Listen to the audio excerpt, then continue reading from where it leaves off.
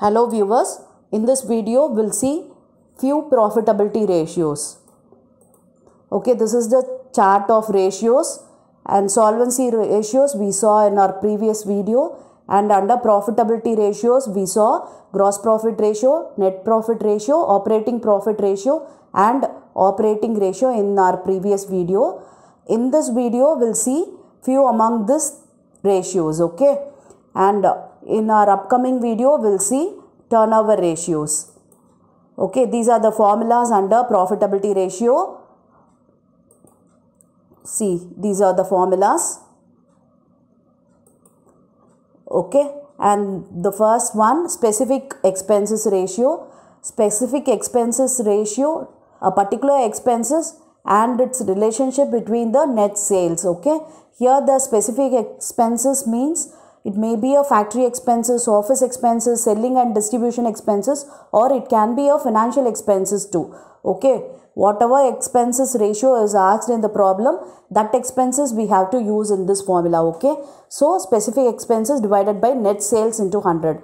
Here the net sales is nothing but your sales minus sales returns. Okay, and next ratio is profitability ratio. Under this we have earning per share, net earnings divided by number of equity shares. Okay, this net earnings is nothing but profit after interest, tax and preference dividends. Okay, one profit after interest and tax we have to take, and we also will pay the preference dividend.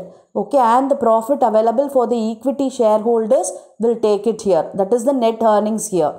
And number of equity shares is nothing but the equity share capital divided by the face value per equity shares. We'll get the number of equity shares using this formula. You can find it. Next is payout ratio, dividend on equity shares divided by net earnings into 100. Okay, the net earnings, you know, profit after interest, tax and preference dividend, and dividend on equity share is nothing but equity capital into rate of equity dividend. Okay, return on shareholders fund, net profit after interest and tax divided by shareholders funds. Okay, this is your net earnings. Shareholders funds, you know, that is your equity share capital, preference share capital, reserves and surplus, profit and loss. Okay, you can take both equity share capital and preference share capital for this. And next formula is return on total assets, net profit after interest and tax divided by total tangible assets. Okay, here the total tangible assets means the total assets minus your intangible assets. I hope you all know what all intangible asset. For example, goodwill, patent, copyright, trademark, this all will come under this intangible assets, and minus preliminary expenses and minus discount on issue of shares and debentures. Okay, and if there is any profit and loss in the asset side, that also we have to subtract it here. Okay, and the balance is total tangible assets. And next one is interest coverage ratio, and the formula is net profit before interest and tax divided by fixed interest charges. Okay, fixed interest charges means the interest payable on debentures, public deposit, bond and interest paid to long term debt or borrowings. Okay, this is the total of your interest payment, that is the fixed interest charges. Okay, let's see one problem. Find out earning per share from the following. Okay, net profit after tax was given, 10% preference share capital 4 lakh, equity share capital 10 lakh, and the face value of this equity share capital is 100 rupees. Okay, now we can find what is the EPS. EPS is nothing but earning per share. Okay, we'll see. Okay, let's start doing the problem now. The formula to find the earning per share is net earnings divided by number of equity shares. Okay, here we have net profit after tax. Okay, we have to find the net earnings in order to calculate this earning per share. Okay, net earnings is nothing but net profit after interest, tax and preference dividend. Okay, here we have net profit after tax, that is 2 lakh. So we have to subtract the preference dividend too. Okay, so we will find what is the preference dividend. Yes, preference share capital is 4 lakh and the rate of dividend is 10%. So 4 lakh into 10% will get 40,000. So if we subtract it from this net profit after tax, we'll get net earnings. That is net profit after interest, tax and preference dividend is 1,60,000. Okay. And number of equity shares we have to find. See, for that, the equity share capital is 10 lakh and the face value of the share is 100. So 10 lakh divided by 100 will get 10,000 is the number of equity shares. Okay. So if we substitute in the formula, we'll get 16 rupees. Okay. This is the earning per share. Okay. Yes. We'll see one more problem.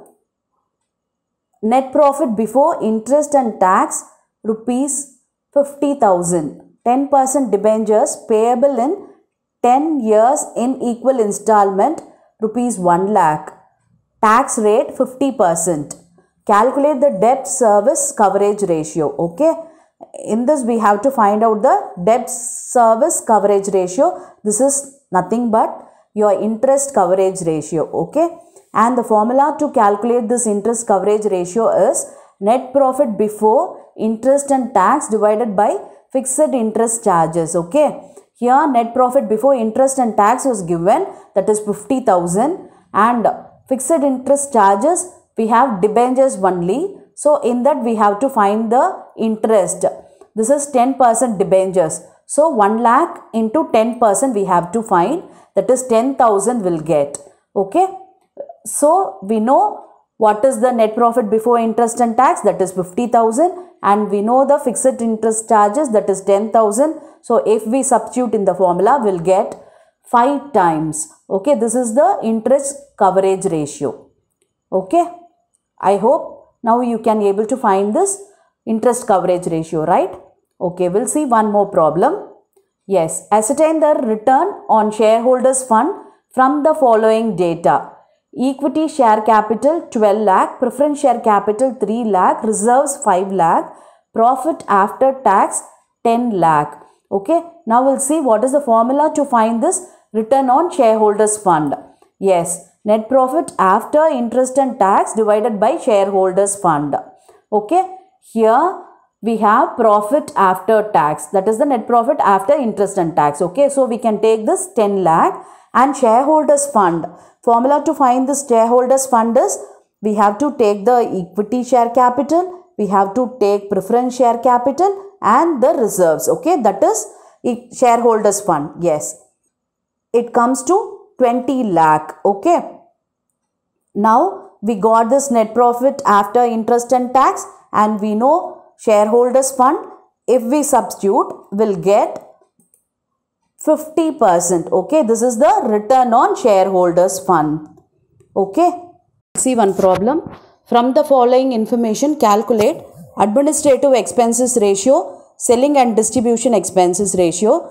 Administration expenses was given, selling and distribution expenses given, and sales also given. Okay, using this we have to find out the administrative expenses ratio, selling and distribution expenses ratio. We'll see how to do this problem. The formula to calculate administrative expenses ratio is administrative expenses divided by net sales into 100. Here we have administrative expenses 20,000 and sales is 5,60,000. So if we substitute in the formula, we'll get 3.57%. Okay. And the next ratio is selling and distribution expenses. And for that also the formula is selling and distribution expenses divided by the sales. Yes. We have to substitute in the formula. We have selling and distribution expenses 89,000 and sales 5,60,000. So if we divide, we'll get 15.89%. Okay. In this video, we learned how to calculate the expenses ratio, earning per share, return on shareholders fund, and interest coverage ratio. That is the debt coverage ratio. Okay. These ratios, that is 4 ratios we have studied in this video, and I have given you a small problem under each model. Okay, this is for EPS, that is earning per share model, and this is interest coverage ratio for problem, and this one is, in this problem you have to calculate return on shareholders fund, and in this problem you have to calculate the expenses ratio, that is administrative expenses and selling and distribution expenses ratio you have to calculate. I hope you all know how to solve these 4 problems. Only simple problems, okay? You can easily solve these problems. Thank you for your patient listening.